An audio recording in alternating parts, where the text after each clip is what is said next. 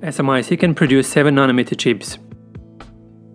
SMIC hinted that it has started small-scale trial production of its second-generation N+1 FinFET process.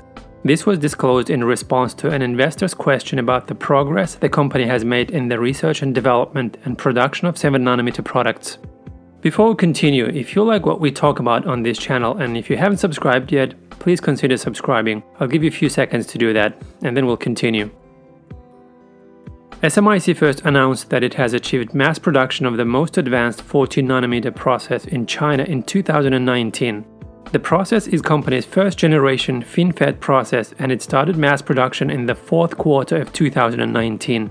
The company deployed the process to manufacture the high-silicon Kirin 710A chipset, which was utilized first on the Honor Play 4T and then multiple Huawei products including Huawei Enjoy series, Huawei Nova series, and Huawei Y7A series. In September 2020, SMIC investors were told that the company has entered the customer introduction stage of its second-generation FinFET N+1 process chips.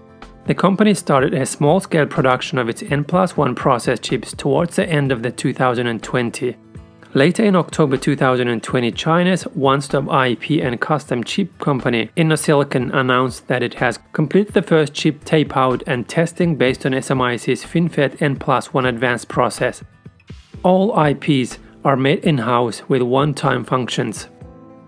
Regarding the N+1 process, SMIC CEO Liang Mengsong revealed at the beginning of year 2020 that the process is very similar to the 7nm process in terms of power and stability and does not require EUV lithography. The new N+1 process nodes are being called 8nm or an early-stage 7nm process. The process is geared towards low-power applications. Compared to the 14nm process, SMIC's N+1 process has a 20% increase in performance, 6 to 3% reduction in logic area, and 57% reduction in power consumption, while the 7nm market benchmark performance increase should be 35%. Over 57% of all the data are very close to TSMC's 7nm process, but in the detailed comparison of performance, it cannot reach the standard of 7nm chip. But that's not all. SMIC is working on N+2 process. To put it simply, the N+1 process focuses on low power consumption, while the N+2 process is mainly aimed at performance upgrades on the basis of the original. By utilizing N+2 process, SMIC is planning to achieve standard 7nm chip performance. SMIC will be ramping up 7nm chips in 2023.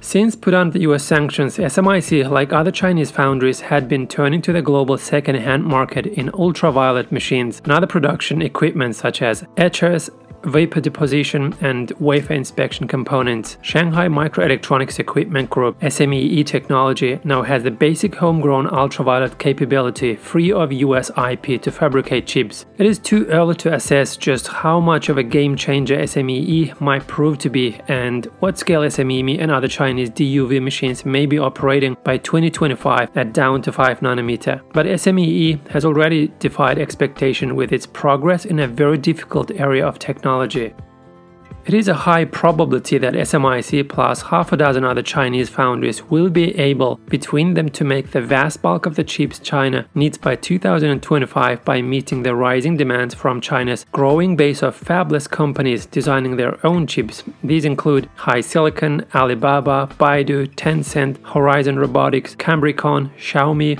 Oppo, and ByteDance. By then, if US doesn't lift the sanctions on Chinese semiconductor companies, China may need to counter the threat of tougher US sanctions over the midterm by closing vital Chinese markets to US companies. First of all, to Apple, and/or by cutting off supplies of rare earth minerals, industrial-grade battery materials, or APIs.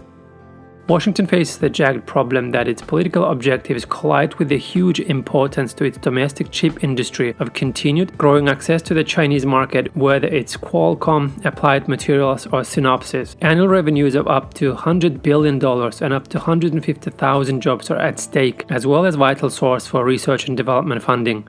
BCG and SIA forecast that the global semiconductor industry will be more than twice its current size by 2030 with a revenue of $1.4 trillion, and that China will account for 60% of this and build out 40% of the global growth in production capacity by then. As the decade unfolds and moves towards post-Moore's Law world, shaped by big data, AI, and by new chip architectures, packaging, and materials, China could emerge as the leader at the post-Moore's Law inflection point. It has done so at previous technology inflection points. For example, it has achieved leadership in 5G, in high-speed trains, in quantum communications, and big data-driven AI. It certainly had the motivation, capital, and human resource, magnetism to attract foreign talent, and sheer entrepreneurial energy and ingenuity to do so. It would be unwise to bet against it.